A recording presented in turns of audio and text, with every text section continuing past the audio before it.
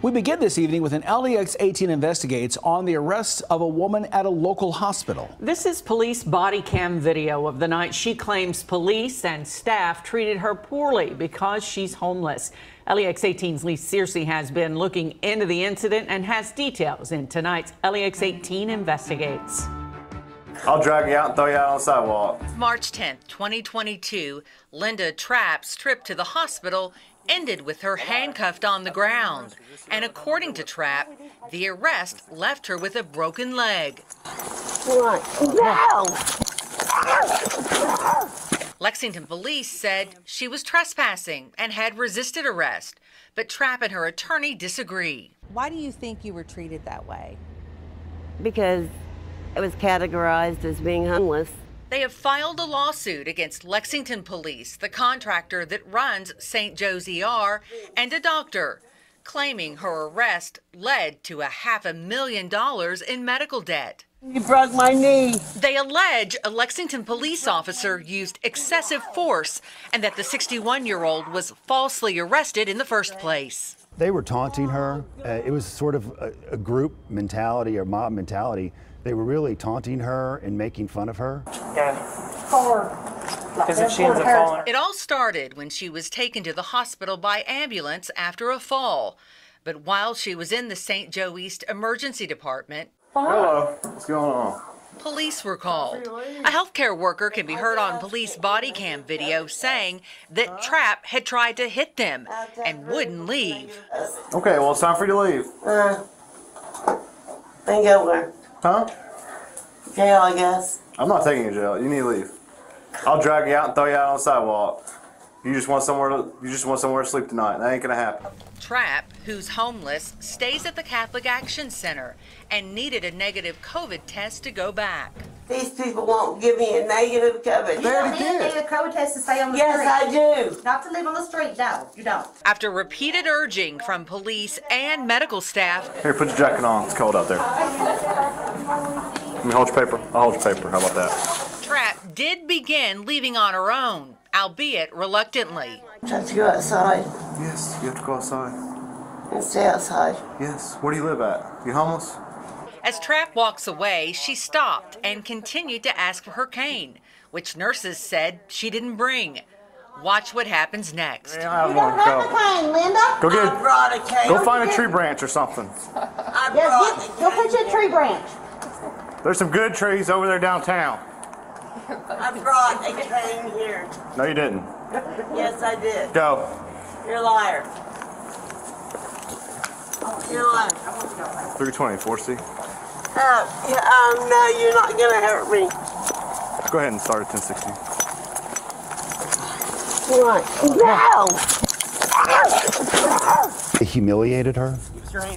They were telling her to go ahead and leave, and she said, I need a cane. They said, grab a tree branch. She was never told that she was under arrest. She was never told to put her hands behind her back.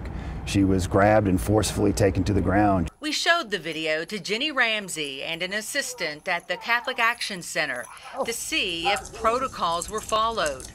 Told you to leave. Refuse to listen. She was leaving. All she asked is to go get the COVID test. Are they supposed to discharge her to the streets? The problem is that she was just in the emergency room, and that's not considered a discharge. But as human beings and as humanity and as a faith-based hospital, you know, I can't believe they would not make the effort to find a way for her to get back to the center. Instead of treating Trapp for her leg, you can do that with your doctor in the office, okay? the lawsuit says she was taken to jail, later x-rayed, then hospitalized for a broken leg. We reached out to Lexington Police for comment, but they told us due to the pending litigation, they couldn't say anything about it. But we did receive the personnel file of the main officer involved, Miles Foster. And according to what we saw, there's no mention of the incident. So we went back to Lexington Police to see if there had been any review of it, something that wasn't listed in this file. Again, Lexington Police told us they couldn't comment.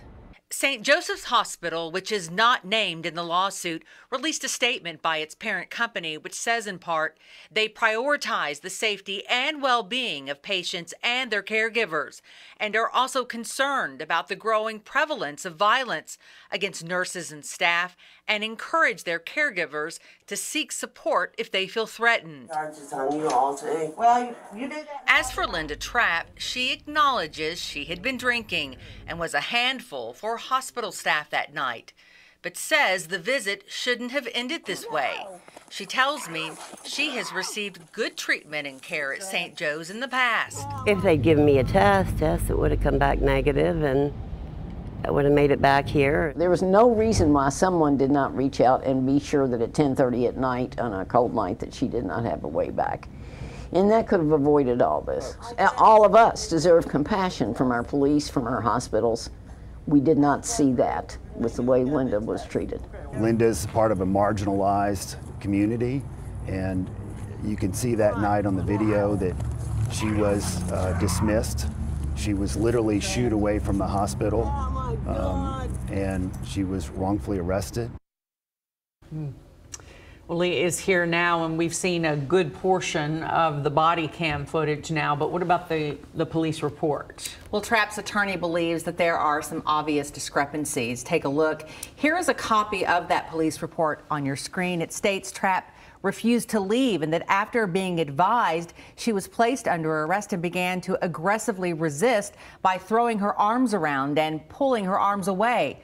On the video, we listened to it many times. We did not hear the officers tell Trapp that she was being arrested before they grabbed her.